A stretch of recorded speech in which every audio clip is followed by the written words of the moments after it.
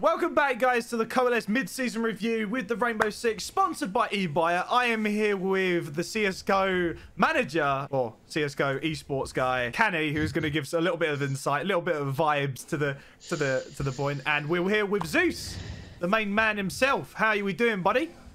Yeah, not bad, not bad. Ah, I can see. I love the setup that you got there. Perfect, absolutely perfect. I see that monitor is definitely straight in your eyes.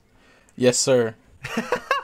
So let's start off so far. Let's have a bit about how you feel about the season. How's it gone so far? Let's hear a little bit about it. I mean, obviously not exactly the start that we were looking for or expecting, to be frank. Obviously now that we're also committing on making 2 roster changes, we're definitely prepping for the upcoming split, doing everything that is required to have a better second half, I guess. How did you sort of feel about that first game, you know, against Viperio? You know, that first game that you ever done, like the 7-5. Yeah, I mean, it was really close. I think definitely the first half we didn't have a very great half. I think it was just like shaking off some nerves, obviously with the boys, like first real fish together. And then that second half we really played our own game again and just showed what we were capable of, really.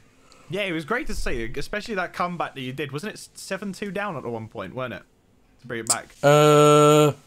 Yeah, I think it was like 5-1 at some point, something like that. Then 7-5. Yeah, definitely. So we've got 6 points on the board. Whoop, whoop. True. Right. It's a start. Go on, Kanny. What do you want? Is there anything to say? No, yeah, it's a start, right? It could have ended worse. I'm sure we'll get to that point after we talk about the results in between. But listen, you know, these things happen, and I think that's something to remember always for us, is that it's a journey. It's the start of a long one, and you know, I'm sure things can only go up, right? Oh, definitely. Yeah. I mean, definitely pushing forward. I mean, looking to the next part of the season, I think we're gonna absolutely, hopefully, try and smash it, and we Zeus. Especially Yeah, with no, that new definitely, tattoo, right? definitely. The new tattoo going to give you a lot of vibes, right? Yeah, I mean, I'm in my element, man. That's all I say. Element. Yeah. So I know you're not going to like this, and you know you're not going to like saying it, but with the two boys leaving, how's this going to affect everything? Do you think? I mean, it's gonna affect us a lot, obviously. It's a very, very big part of the structure that's gonna have to be rebuilt. Obviously we're looking at new people. You know, we need to find matching personalities again, find people fitting for the role, fitting in the team, etc.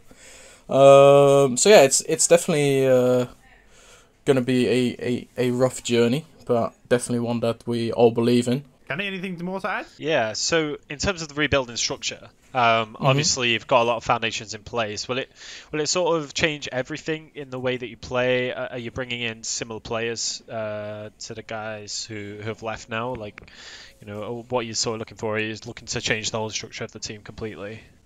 I think in general we were quite happy with the playstyle that we were going for.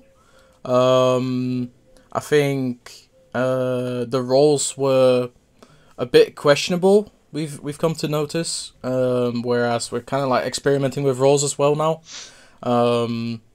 So we are definitely mixing some stuff up in structure. We're not keeping everything the same, but a lot of that is also gonna still be the same. So we don't have a complete fresh start. Cool, amazing.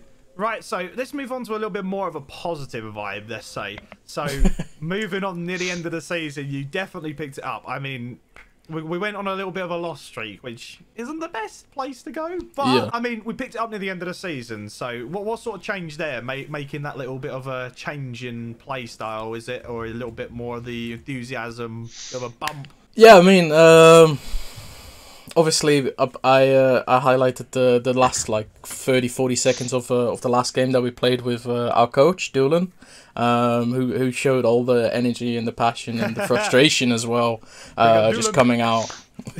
Big up to Dylan. So yeah, I mean, obviously it sucks to start a season like that and kind of keep that momentum going. So that's also something that the break's going to be really good for us. But we definitely ended it on a high note, you know, with all the boys.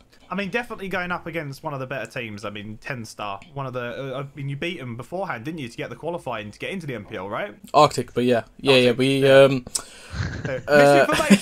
Misinformation. Yeah, the TENSTAR game didn't go this way. No.